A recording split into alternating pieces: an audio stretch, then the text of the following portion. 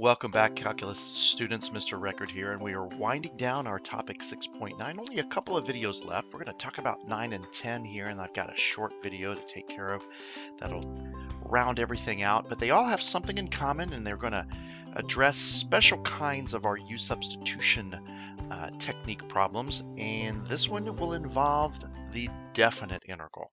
So let's do some U-subbing with our fundamental theorem of calculus friend and the definite integral. So what we've got here is two definite integrals that we're asked to evaluate, and it says note that there are two ways that you can approach these problems, and watch carefully. And I'll go ahead and demonstrate both ways. I'll just use them different colors. So the way that we're going to do these from the outset is going to be no different than what we've done before. We're going to let a u value take a hold, and typically that will be a value that's located in parentheses. But moreover, the big thing is we want to pick a u such that its derivative will match the other part of the integral. And that's going to happen here pretty close. Now, once we take the derivative of x squared plus 1, yes, we get this 2 times x. We don't really want the 2, and I get that, but we can offset very easily by putting a 1/2 in front. And now what will happen is that you essentially have x squared plus 1, which is your u, to the third power, and this x dx is going to fulfill your role as du, except, yep, there's a 2 that's wrapped up into this, but lo and behold, that 1/2 took care of them. Now, what about the boundaries? Well, in my first way here, I'm going to suggest that we try to evaluate the boundaries and change those to u's as well. And the way that I do that is I simply take the two values that were already there, and those are x values, and I simply plug them into our x equation, or u equation that is, in terms of x, and we get a brand new boundary. In other words, the boundary of 1 is actually going to take the place or be replaced by 2. And our boundary of 0, if I plug that in and take 0 squared plus 1, I get a boundary of 1. And this will fulfill a new integral. It will have the same value as our previous. Now, the cool thing about this technique is that when we finish this and we integrate u to the third to get u to the fourth over 4, of course, we do not have to back substitute. Pretty cool, huh? In other words, we can just rewrite this as 1/8, plug our 2 in, we'll have to raise it to the fourth, subtract, plug 1 in, raise it to the fourth, and we end up with basically 16 minus 1, which is 15, all divided by 8 as our answer. Now, what would be the other option? Well, the other option neglects this green step. Instead, we just proceed with what we were doing earlier with our 1/2 out in front, our integration of u to the third du.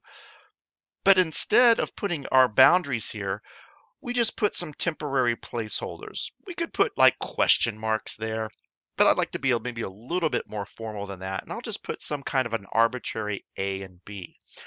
It's really important that you don't put 0 and 1 there, because you would actually have an integral that's not equivalent to the one that you started with. We'll be able to do something about this a and b in just a moment. So what we're going to do is we'll integrate. We get u to the fourth over 4. And I guess our boundaries would still be a and b at this point. But now what we're going to do is we're going to go ahead and back substitute. We're going to change this u back into x squared plus 1. Keep it to the fourth power, and at this point you can go back and use the original boundaries of 1 and 0 since your expression is in terms of x. And as you do that, I want you to pay close attention to the fact that you're going to have 1 squared plus 1, which is 2 to the fourth, that would be 16, minus 0 squared plus 1 is 1 to the fourth is 1, and you get that same result of 15/8. In fact, you're not really doing anything differently. You're just simply doing something in a different order. That's probably the best way to think about it. you're still going to plug in 0 and 1 inside of this expression x squared plus 1. I just did it up here in green for this left side method, and I did it probably right about at this step here for this right side method. Now, they're both great.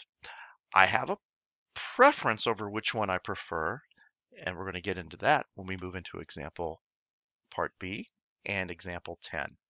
So let's go ahead and take a look at our example 10. What's our U substitution going to be here?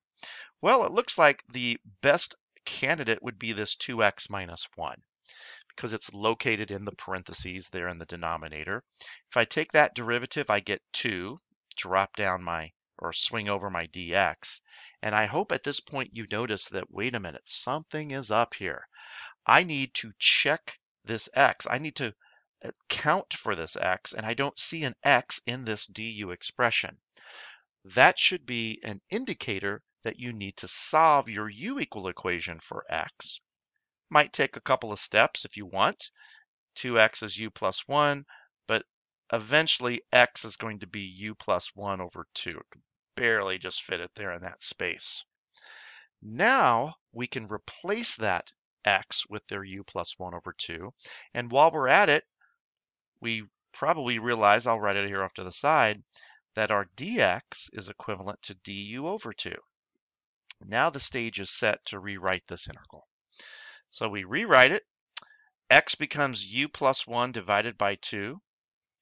This denominator is the square root of u, or u to the 1/2. And our dx is just going to be du over 2, which I can just write kind of on par with this first fraction. It actually wouldn't matter if I wrote the du on this line and the 2 sort of equivalent to that line, because you're going to get the same result either way. I'm just going to elongate my integration symbol there. Now at this point, you can make a decision. Do we want to use our u values, a u equation to change our boundaries? And I tell you what, I'm going to go ahead and do that with this problem.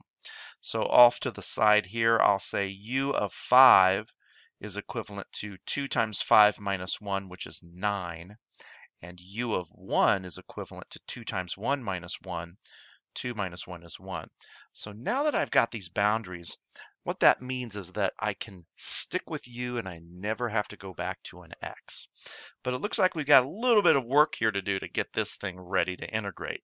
So what I would suggest is we just multiply by some reciprocals here. So first of all, u plus 1 divided by 2 divided by u to the 1/2 essentially just puts that u to the 1/2 in the denominator there. This du over 2 that's out here is just going to double up that 2 that's already in the denominator. And so scroll down, I'm going to factor out a 1/4. And really, I'm just integrating u plus 1 over u to the 1/2. Now I'm going to see if I can go ahead and simplify this by dividing this time. U divided by u to the 1/2 is u to the 1/2, and 1 divided by u to the 1/2 is u to the -1/2. Finally, we have ourselves in a position that we can do our integration. Took a lot of really good algebra structure, several steps of work, but it's steps that you can certainly do if you practice and be consistent as you work from one skill builder problem to the next. So we're going to bring out our 1/4. Our u to the 1/2 is just u to the 3/2, multiply that by 2/3, plus u to the -1/2 integrates to give us u to the 1/2. Instead of dividing by a 1/2, I'll multiply by 2. And yes, I have boundaries that I change, so I can just work with them and keep our u. Let's go ahead and keep this 1/4 out in front. What do you say?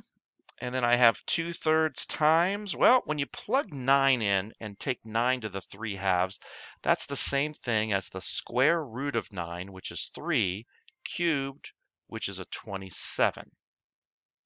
Do the same thing here. The square root of 9 is 3. Now we're all finished with plugging in 9. Now we'll try the same thing with 1.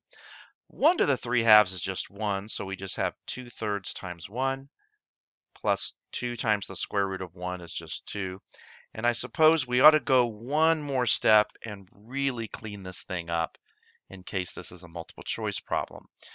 2/3 times 27 is the same thing as 2 times 9 when we do a little reducing there. So that would be an 18 plus a 6 minus, but boy, we weren't so lucky because we're going to get a fraction here. 2/3 plus 2, or 2/3 plus 6/3 would be the same as 8/3. And at this point, not much more we can do, I think. Combine 24 minus 8/3. 24 is the same as 72/3, I believe. 72 over 3 is our 24. Now it's just an arithmetic nightmare. And 72 minus 8, that would be 64. 4 times 3 is 12. And I suppose we could reduce this by, we could take out a 4, and we get 16 over 3. And that's our final answer. This one's definitely a little bit more challenging, a lot going on here, but it is one of our last problems of this particular topic, and I wanted to make sure that we were really getting to the point where we can handle these challenging questions. Now, why? Why is it that I really advocate changing these boundaries? Well, it's really addressed here in this next question. Oftentimes on the AP exam, you will see a multiple choice problem that will assess your ability to understand how to perform U-substitution on a definite integral. But the problem won't ask you to find the final answer. Maybe it's a problem very similar to the one that we just did. That's pretty difficult. There's a lot of steps to it. And we don't want to penalize a student for knowing calculus, but maybe making an algebra or an arithmetic mistake halfway or 2/3 of the way through the problem. So you can see by this particular problem, they tell you that they want a certain substitution made on this particular integral. Which of the following integral expressions in terms of U would have the same equivalence? So that's where we're going with this one. So our U is already made for us, so that's nice. And it's probably likely that if this U wasn't given to us, you would have thought to try the same thing. Now, the derivative of x over 2 is 1/2. And if I swing my dx over, I have this. Now, that's not good because we have this x right here that we haven't accounted for. So we're like, uh-oh, what are we going to do with him? Well, that just means that we're going to slip into full-blown change of variable mode. And I'm going to solve this equation for x, which just really requires to multiply a 2 over. Got it done. And then we'll do the same thing here for this equation, but solve it for dx. Again, multiply a 2 over. Got it done. And now let's see what we have. I have an integration. We'll worry about the boundaries in a bit. I have 1 minus what would be u squared for the top. Remember, u is x over 2. Now the bottom, x, is going to change his name to 2 times u. And our dx right here is equal to 2 times du. Now what that's going to cause is a pair of 2's will cancel. And so we have an integrand of 1 minus u squared over u with respect to u. Well, the problem with that is if we feel pretty confident that we can get rid of choices A and C, both B and D show those integrands. But B and D have different boundaries. So to figure out which one's correct, we just figure out what is our new boundaries in terms of u by taking the original 4 and plugging it in for our x. 4 divided by 2, of course, is 2. And at that point, you probably know that the answer's got to be choice D. But let's just figure out what this lower boundary is just for the heck of it. But if we plug in the 2 and we divide 2 by 2, we're going to get 1. And that certainly is consistent with what choice D is. So these are great problems that really assess students' knowledge of this very important skill, but allow the student to kind of get in and out of the problem a little bit faster so that we don't take up too much of their time, but still are able to understand that they know what's going on with the calculus. one more example left. We're going to take a look at a very similar kind of substitution that involves a table of values, and then we will put the finale on 6.9. Stick around for that video. As always, thanks for joining.